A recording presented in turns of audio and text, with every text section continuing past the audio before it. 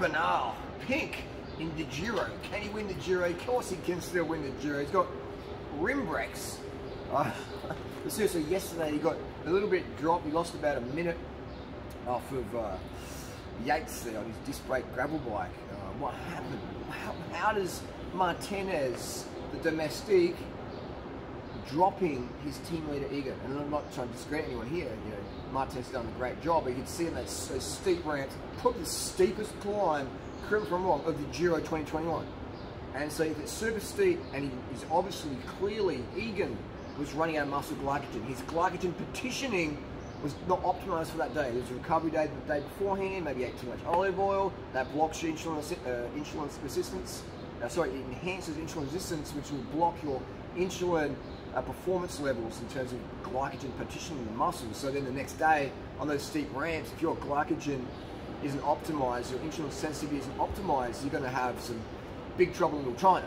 And so we saw Egan, when Yates put the hammer down, increased the watts, Egan could match it. So what would have happened if Yates attacked from the bottom? He could well be in pink today. So that's a life lesson. If you can go for it, go for it. All right, back yourself. Yates didn't back himself enough yesterday, and if he did, if he went full kamikaze, he could have won the Giro on a gravel bike, a CX bike, a disc brake bike. Now, if you've ridden one of those Attic discs like I have, they are cumbersome compared to the F12 rim brake with lightweight tubulars, 1100 gram wheel set. So if Yates attacked from the bottom and just went full kamikaze, he could have lost his position, but I would rather fight for the win versus battle for second or third or whatever. You know what I mean? Like, what's the point of that? Go for the win, all or nothing, you know, especially when you're a GC contender like that.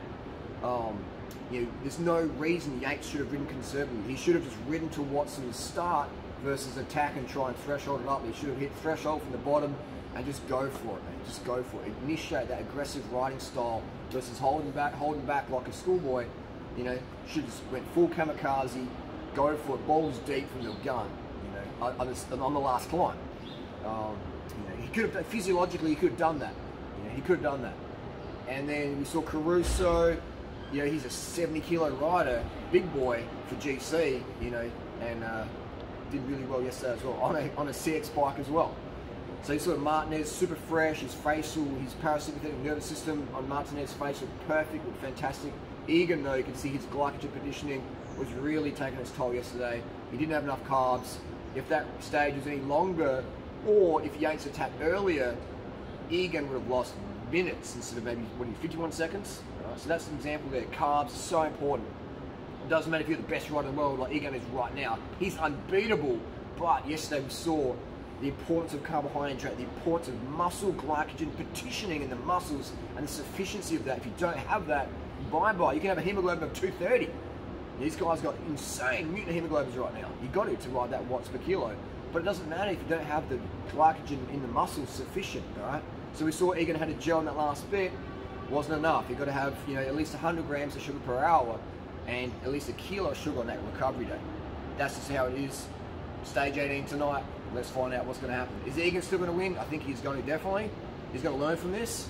And like Lance in 2002, you're going to learn from it. If you don't bonk in a race, like Contador did as well in Paris 2009, how are you going to really drive that home? The importance of the carbohydrate. You have to lose on a big scale to really drive it in. Let's go stage 18.